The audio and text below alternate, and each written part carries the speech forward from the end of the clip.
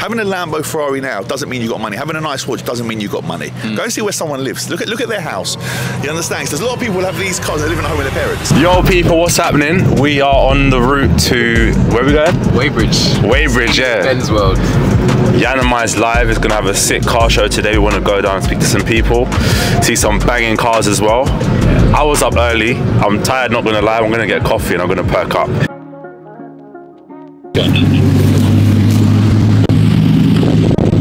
This is the Rolls-Royce Cullinan, which I heard about today, but it looks amazing inside, super luxury.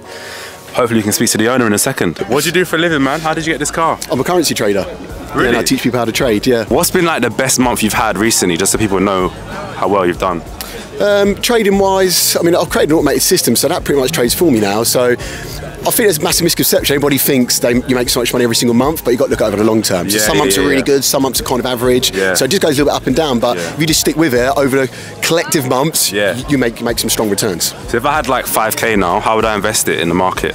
Well, if you was going to start with 5k, I definitely wouldn't trade your own capital. There's things now called funded trading accounts. So if you can trade, you can pass an assessment. A prop firm will give you like 100k or 200k to trade with. What, real money? Real money. So you can exponentially create a massive return in comparison to what you get for 5k. So like 10% on 5k is like 500 quid. You do 10% on 100k, you got 10 G's. Yeah, man. Minus the profit share. So they take like 20%, you keep 80%. So use other people's money. Use other people's money, man. Flip, man. Leverage what's around you. The year before I bought the car, I actually went out to the showroom to sit in it, to get a feel of it, get a smell of it, to visualize it, because I thought, how can I try manifesting something? I don't know what it's like to sit in it, I haven't seen one in the flesh, had time around it, all of that sort of stuff. So I think it helps, because it gives you like almost like a purpose. Makes it more tangible. Yeah, it's tangible, like I said. Yeah, it's just because how can you imagine something, you want something, you need to get so close to it for it to go so far. And what do you do for a living? Plumber. Plumber, yeah? Yeah. What's like the best year you've had or the best month you've had doing the plumbing stuff? Yeah, the business is obviously turns over about 20 million a year sort of thing, so it does produce quite a bit. So, good, you know, yeah, it does all right. But it started off, Kev Watt started it from scratch like 20 years ago. Yet again, started plumbing, and yeah, I just worked my way up into running the business now. Babs, what do you do for work? Distribution, so import, export. What kind of things are you importing and exporting? Mainly home and garden products, like stuff that you see in like Tesco's, Costco's, Amazon and stuff like that. So import, export, yeah. How did you get into that? When I was like 17, 18, I went to China, just on the brink of it, and learned about manufacturing and importing product, and bringing my first product, a HDMI cable, and took off from there, bro. Crazy, man. And then what advice would you give to someone who wants to get into the import-export business like you? Go to like, if you're importing from like China, wherever you import, learn the process before you just go on like Alibaba and try and import something from the brink of it. Go there, try if you can go there and learn the whole process of how everything's from manufacturing to importing, and then do it. Don't just try and buy something from Alibaba and expect it to arrive and to be good. Yeah. And then what advice would you give to your younger self? Enjoy the process rather than stressing about the process. Yeah? You probably wanted to get to success before the time was right. Way success, once you hit a certain level, then you expect more, you expect more. Rather, if you enjoy the process, whatever you want will come by itself, man. MG GT 4-door Brabus as well. Oh, look at this. Ridiculous, man. What businesses do you have at the moment? So real estate company. I've also got a tech company, a serviced office company, a bar company, and a cafe company. God, how have you got time? I don't. Whoa. Just kept working and grafting. Yeah? So a lot of people are in property here. Yeah. Is it a good thing to get into today? Yeah, property is what got me started. So I started out in that, and then from that decided to move into other things, and it just kind of went from there. When I first started out, it was just purely I saved up enough money to get my first property. I bought that from auction, rented it. The bank then loaned against it. Rather than spend the money, I kept reinvesting. Just growing the portfolio. Exactly that. Okay. What do you do for a living to be able to get a car like this? Yeah, so our family's in real estate. Yeah, we're throughout the UK, mostly in the Buckinghamshire and South East. What in particular in real estate? What do you do like? So we started off in, what can I say? We started in rentals. Rental incomes, like buy-to-lets. Yeah, buy-to-lets, and we've gone in commercials as well. We've got shops. We're in the restaurant industry as well. Wow. And yeah, just expanded from there. Sick. But now we're doing developments. How did you start out? Like, how did you get? Family's been in the game for about 40 years. Yeah. Yeah, mum and dad came here from India and started from nothing, fish and chip shop. then into hair and beauty business, and from there we built a property empire. So what would you say to a young 21-year-old that's got maybe like 10k, who wants to get involved in property? What would you advise him to do? Like rent to rent is the best learning curve to understand how it all works. So find something that you can find cheap and see if you can rent it out again, or stick it on Airbnb and add a bit of markup on it. If I had to buy this car today, what would I have to drop? About 450, given the rims on it as well. Wow. It came from Miami. Sick. Thanks, bro. Cheers, bro. Love the car. What model is it? What car is it? It's a 1988 Lamborghini Countach 25th anniversary. Oh, that gives you Miami vibes, man. It does. Is it fast? What's like the 0 to 60? 0 to 60? 4 seconds, maybe 5. Yeah? It's a bit slow. Okay, if someone wants to buy this car, how much would they have to drop? Quite a lot. Yeah? I don't know exactly. 50 grand, 100 grand? Looking around $500,000. What's the best advice you could give someone who wanted to do what you do? Don't do it. Why? It's a lot of headache, it's a lot of stress.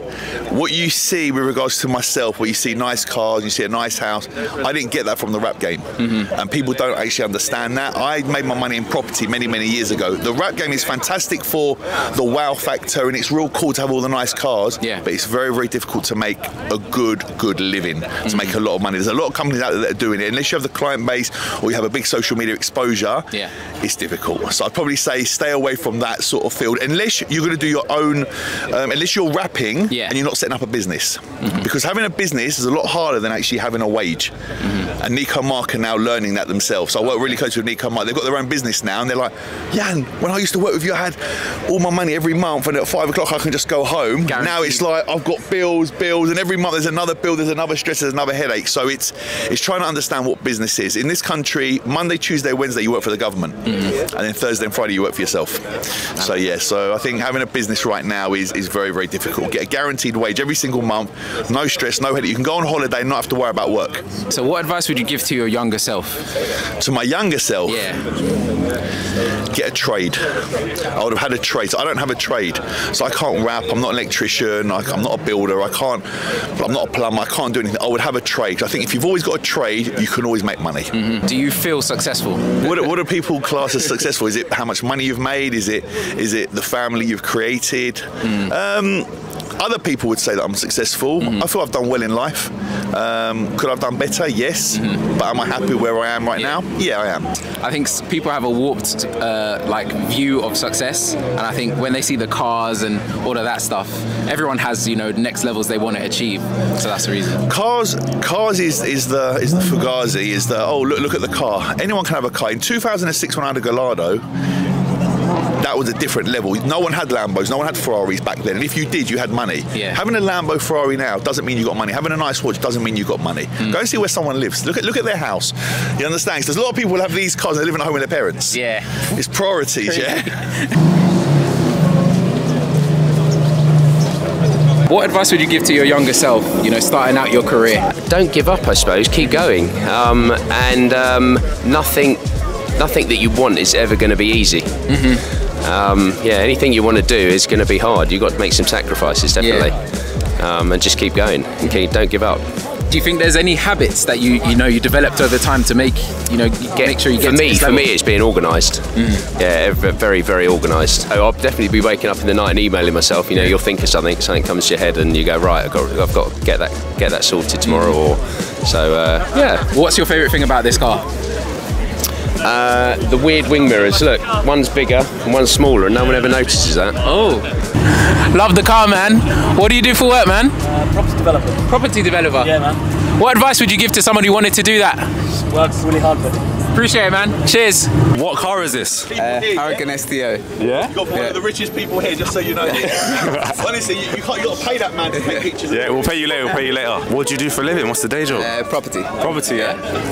How can someone get into property? Save, just be careful with your money and just invest right. So if I've got 10k, how would I invest that in property? Oh, 10k is not. You're gonna have to go further up north then and look for a property up there. I'm Yanni's partner, so between the pair of us, we own everything Yiannimize. What's it like working with Yanni? Is it good? Oh, he's a tell us the truth. No, he's a good guy. Look, we have different roles. What he does. What I do. And that's the difference, and that's why we work. So what did you do before you did this? What was I've had several businesses, sold several businesses. I was in tech, and then we put this together 2.5 years ago. I'm going to ask you the same question we asked Yanni. Is it a good business to get into? For someone that wants to start a business, should they get into this? It's not easy, and you can, but to get it at this level now is very difficult. Okay. It's very difficult. What's the best way to start then for someone that's just starting out? What would you advise? Your network. Network. Definitely your network. Look at the people around you, look at the people you're working with, and make sure your network is absolutely on point. If you get your network right, everything else will fall into place. What do you do for a living? I'm a financial advisor, wealth advisor. If I'm trying to invest 10k, how would you say to like, where am I putting my money? Diversify your portfolio. I want the money, I want the returns in the next 10 years, so I don't want to do like a pension. Diversification, man. Use your tax-free allowances, long-term investments, the range, that's it. What do you do for a living? It's really boring. I'm a program manager in mobile telecoms. You know? And what could someone make in your position? Someone that's all kinds of money, between 50 and 200. What do you do for work? I'm a software engineer. Software engineer? Yeah. How long have you been in software engineering? About 5 years now, and then also have my own company as well. Is it? Yeah. You're an entrepreneur. And then how much can someone make doing what you do? You know, software engineering first and then your company. I mean, if you're working for as a software engineer in London like I do, it's not like you can easily make close to 6 figures like within a few years. And then if you run your own business, it's unlimited really. Yes, guys, that was a sick episode. I met loads of amazing people. Let us know what you thought in the comments. Which was your favourite car? There's a lot of interesting cars today. What did you think, Kareem? I thought it was sick. Got to see loads of great cars. My favourite car, C63. Got to interview some SVJ guys, Ferrari guys. It was sick. But really good takeaways. And my best part of today, I think, is seeing Jamal in the Cullinan. So I can't even get my words out. Yeah, it was sick, man. Make sure you follow us on The Venture Room on IG, TikTok, and YouTube. And we'll see you on the next one.